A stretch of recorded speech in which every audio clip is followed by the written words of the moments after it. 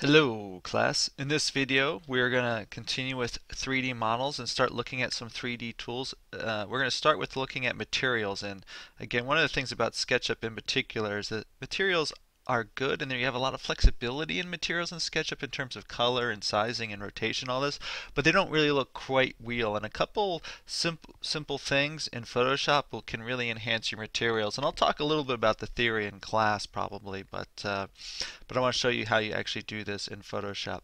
So the first thing I'm going to do is I'm going to switch to my 3D mode. So I'm going to come over here to this button and click to 3D. The reason for that is you got lots of options, and we'll go over these over time, but one of them is I can see all the materials in my model by hitting this button right here. It's going to here, and so these are all the materials that are in this model. And I'm going to start with a relatively easy one, which is going to be this tan siding one. So I'm going to click here, go to tan siding, and we see I've got up here in the properties I can change a bunch of factors about this, including the one we're going to look at right now, which is bump map. So what I need to do first is I need to make a bump map. And so I'm going to go to File, Open, and I'm going to start with the material itself, which is this thing here. So you might have been at this sort of level and you see a house model, it made the folder of materials, and so you come in here. You might have to change this to JPEG if it's not set to JPEG. If you don't see anything, if you don't see your materials, make sure this is set to JPEG. Select the material you want to work with and you open it. And right, so this material was tiled across my image to make this folder. And so I'm going to turn this into a bump map, which is essentially a grayscale image. And so to make it grayscale, the first thing I'm going to do is go to Image, Adjust, Hue, Saturation, and I'm just going to, not lightness, I want to set that to 0. Sorry, that was my bad. I'm going to take saturation down to 0, and there we go. It's a great grayscale. Now, I can play with the brightness, contrast, or levels, which is what I'm going to do to make this even better, but even this alone is going to work pretty well. But just sort of the next step, I'm going to do Adjust.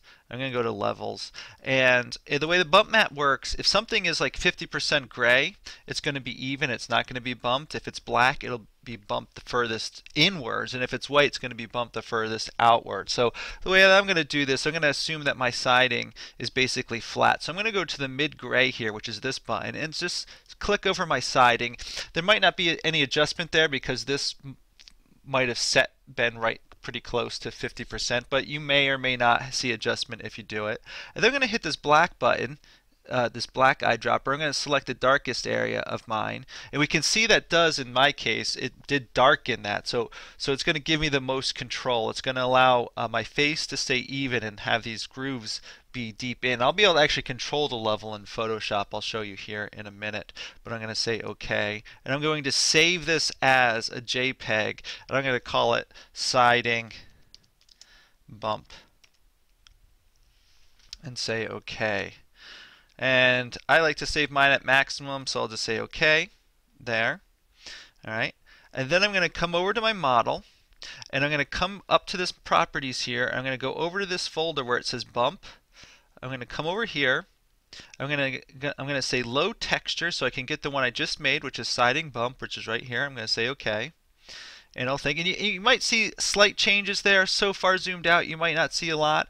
What I'm going to do is I'm just going to zoom in on my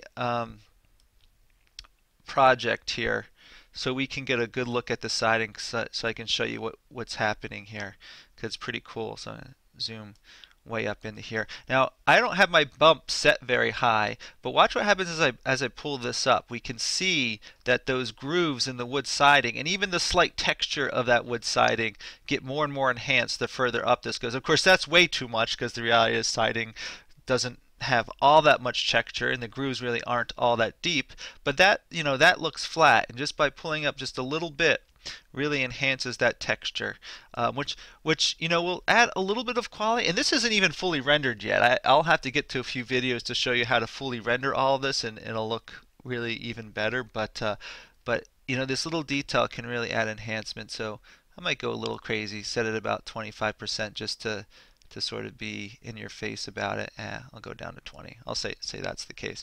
And so what you're going to want to do is you're going to want to do that for all your materials.